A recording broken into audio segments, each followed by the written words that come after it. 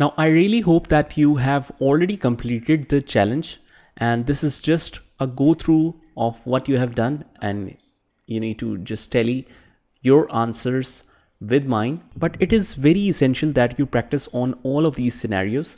So let's see. Now, the simple requirement for the first one is, can you group all the squares so that you can then move or delete them at all at the same time? Yes, of course. We will select all of these and click on group. It's as simple as that. If you want to delete, you can delete it together. If you want to move it anywhere, you can move it like this.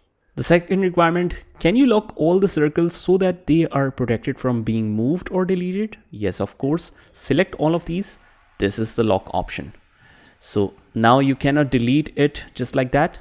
You need to select and unlock that to move or to delete the objects. Now, another requirement is, how fast can you evenly space circles into all the grid cells? You can delete this text before you start, so you have a cleaner workspace. So for this, just hold the alternate key and start moving towards right so that you can get to know about the alignment whenever it is affected. So right now, this is the perfect box shape. As you can see the borders, and this is how we move it. Same case is for moving downwards like this, and same goes for this one. Same goes for moving downwards like this. We can delete the extra one. So this is the perfect shape here. And again, alternate is just to make the copy of it, and we will move it and place it like this. So you can see that all of these shapes are in the perfect alignment. Now again, if you want to insert more, you can do that like this. Alternate, make a copy, alternate, make a copy, alternate, make a copy.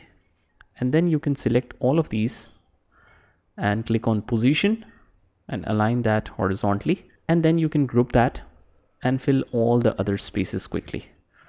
Let me just get rid of this one. So let's copy, paste like this, copy. You can make the copies from alternate as well.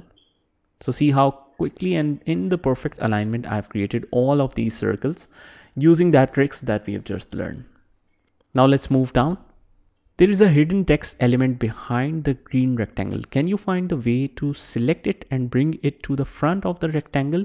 Of course, we will right click and click this shape to send to backwards. You did it. Nice job. What you can also do with this is you can reduce the transparency and enable that if this suits you. Otherwise, the best option is sending backwards and forward. Now the next requirement is, how quickly can you left align all the green rectangles so that they are flush with the red line, and then space them evenly so they are horizontally aligned with the gray rectangles. Looks difficult, but it's pretty simple.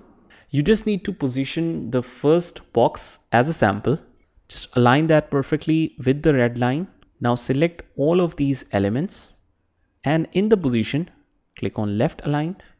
Now move one object downwards and align so that all of the remaining can position itself automatically. Now select all of these objects and go to position and click on align vertically, space evenly in the vertically. So you can see that it is in the perfect alignment of all boxes. The next requirement is, can you recreate the stacked circle design like this one? You see to the left with the circles below. We need to create this design, right? Now here we will smartly use all the techniques and make it as quick as possible. First of all, bring these shapes under this one circle.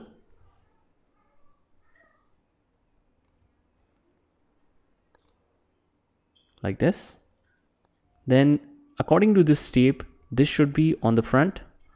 So bring forward, bring to front. And this one should be under the position It's already on the back. This one should also be to the back.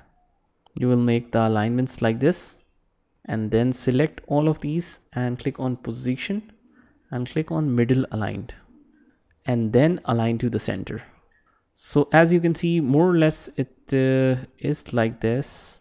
If I send this one to the backwards, so as you can see that this one bring to the forward, and select all of these, click on position, and first of all click on center, and then select all of these.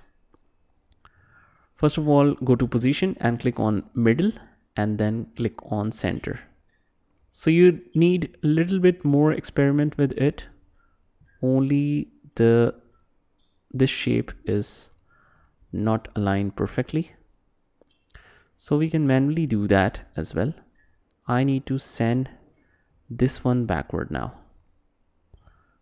and this one should be reduced in size, and then you can middle align that, or you can center align that.